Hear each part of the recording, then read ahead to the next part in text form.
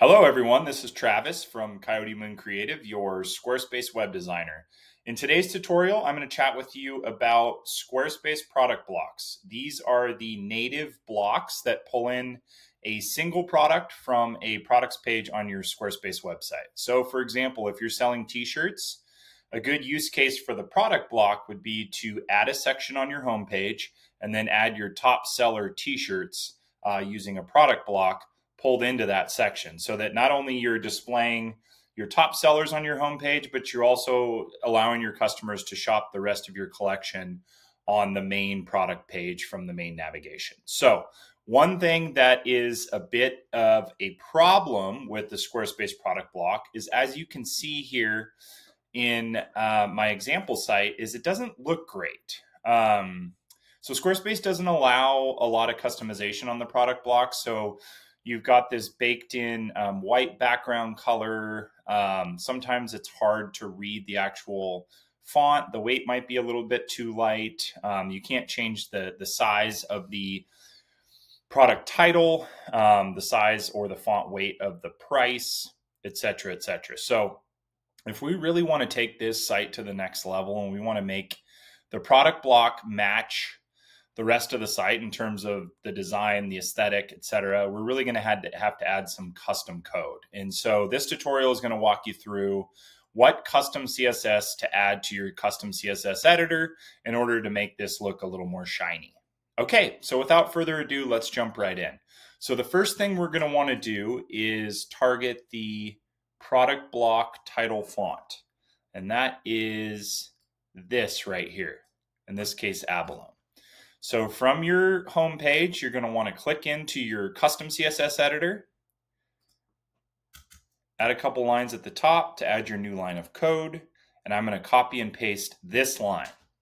So this is targeting the product block, product details title, which again is right here. Whoops. We'll go back. So that's targeting your title. And you can see when we added it, it changed it from that really light font weight to this bold. So we added a font weight of 700 and we added a text transformation of uppercase. So immediately that just allowed that product title to pop a little bit on the page. Now, the next thing we're going to do is we're going to target the product block price, as you see here. So you see what happens when I add this code. It automatically changed the color. So just kind of a mishmash of colors. This is a design tactic and technique that's ages old, but you've got one color for the product title, another color for the product price. And in this case, we're using this silver white color that's a part of their palette as the actual price color. And all we've done is we've targeted the product block, product details, price, and added a color with our hex value here. So the next thing we're going to want to target to continue putting the shine on this Squarespace native product block is the variant font color. So the variant is, in this case, frame color and lens color. As you saw before I added the code, it had a really light font weight. It also had a different color. So we've used this same color from the price and added it to the variant titles. So now the frame color and lens color have a hex value here, new color, a different font weight. So instead of, let's say, 200 or 300, we bumped it up to a 600 font weight. And we've also added an uppercase text transformation so that all of these variant titles are in uppercase and they really look great on the page. Okay, the next snippet of custom CSS that we're going to add to the CSS editor is the option background. So you see immediately that background switched from white to black, which matches the color specifically of our section, but also of the palette, the color palette site-wide. And we changed the variant color, the actual font color from black to the green, which is a part of our color palette as well. So this one is targeting product block, product details variant option, which is here and here. We've added a background color of black, which controls this background color. We've added a color of this green in our palette, which controls the title. We've added a border radius of 6px, which matches the look and feel of the button blocks and also other elements on the website. So again, we're looking for consistency. So even though the product block doesn't natively allow you to add border radius, we wanted to make the border radius really match the rest of the site. And then the last piece is just the text align of center.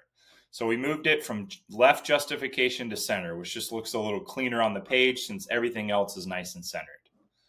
Okay, so the next CSS code snippet we're going to add to the CSS editor is our product block quantity text.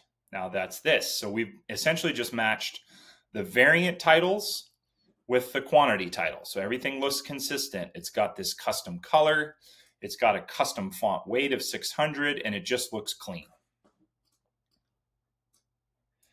Okay, so the next piece of CSS code we're adding to our editor is targeting the border radius of the quantity. So we added a border radius here to this value of 6px. Now we've added a border radius of 6px to the quantity box as well. So border radius 8px.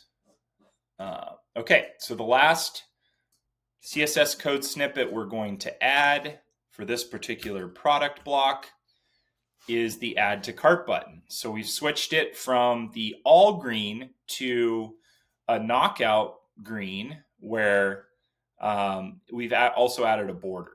So now you can see the difference between the original native Squarespace product block and this new custom product block that is easily achievable.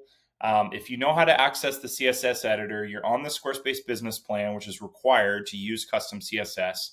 You have all the tools and resources at your disposal to go in and really make this section pop. So again, this is Travis with Coyote Moon Creative. I hope you guys found this tutorial helpful. And if you guys have any questions, if you want to review your website, or if you want to chat about expanding your e-commerce store, shoot me an email at travis@coyotemooncreative.com or find me on my website. Thanks so much, guys. Take care.